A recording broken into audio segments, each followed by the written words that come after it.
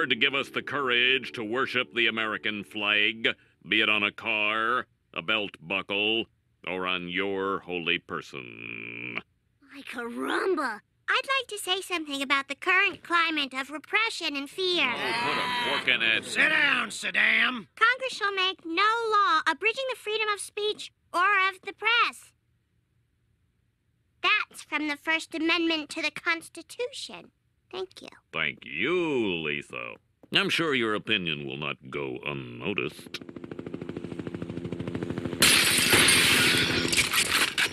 Simpsons, you're under arrest for the violation of the Government Knows Best Act. Martha, play something to lighten the mood.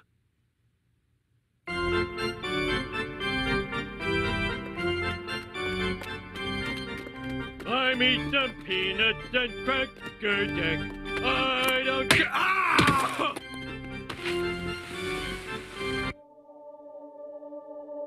I can't believe they put us in jail. It's not a jail. It's a re-education center. Well, where do you think we are?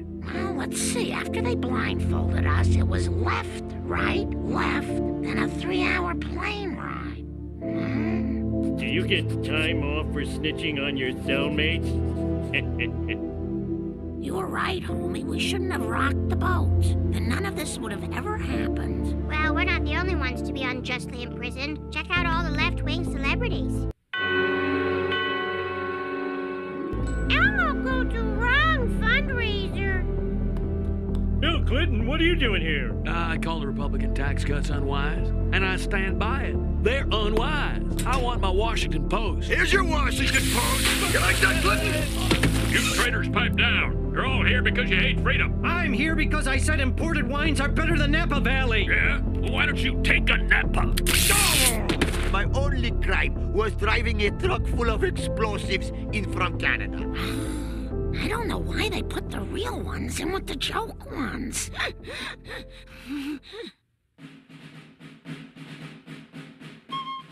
Hello, I'm the U.S. Constitution, and I'm over 200 years old, but I'm feeling fine. I wish I could say the same for my crazy cousin, Bill O'Reilly. What do I do? What do I do? Lisa, that's not funny. You believe in the Bill of Rights. I don't know whether it's the lack of sleep, the sodium pentothal, or that it's the only cartoon I've seen in 2 months. But this is what I believe in now. Congress shall make no law abridging the freedom of speech or of the press. That's from the First Amendment to the Constitution. Thank you. Thank you, Lisa. I'm sure your opinion will not go unnoticed.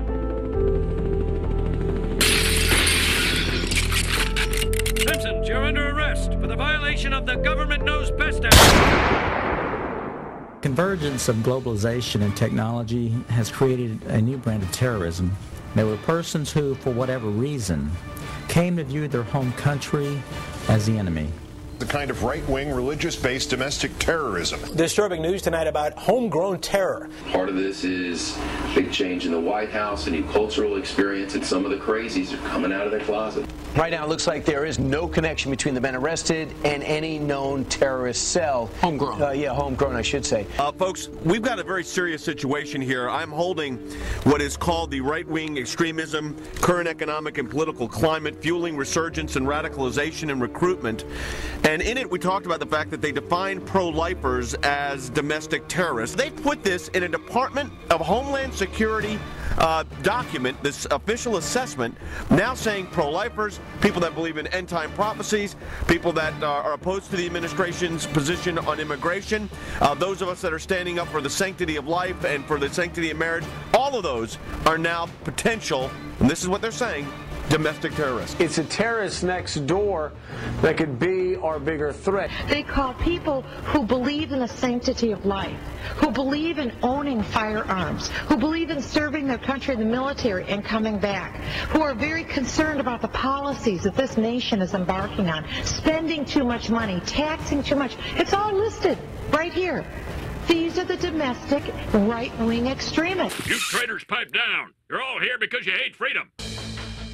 In 1942, the United States government forcibly relocated over 112,000 Japanese nationals and Japanese Americans to remote housing facilities called war relocation camps for the purpose of detainment, re-education, and forced labor. Of those interned, 62% were United States citizens. I can't believe they put us in jail. It's not a jail, it's a re-education center. Over the last decade, we've seen the introduction and enactment of some of the most dangerous legislation ever to be conceived by our elected officials, who have not forgotten who they serve, but only now reveal to the American people, through the fruit of their own actions, that our rights and our freedoms are secondary. The USA Patriot Act allows for American citizens to be picked up and incarcerated indefinitely without charges, and allows law enforcement to conduct warrantless and secret searches of Americans' property and possessions.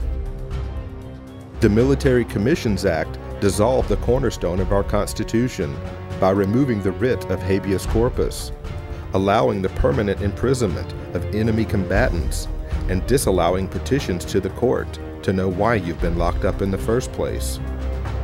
Although never passed by the Senate, the Violent Radicalization and Homegrown Terrorism Prevention Act shows us the mindset of our leaders in Washington. If passed into law, the bill would make public demonstrations and protesting into an act of terrorism and label the organizers as thought criminals and potential homegrown terrorists.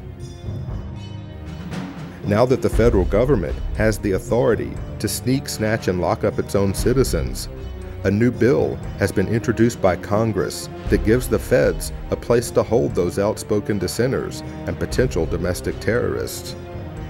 The National Emergency Centers Establishment Act, or H.R. 645, allocates military bases to be converted into FEMA emergency centers. It also mandates that these camps be built complete with public works, medical, and educational facilities, just like the Japanese internment camps of the 1940s. Lisa, that's not funny. You believe in the Bill of Rights.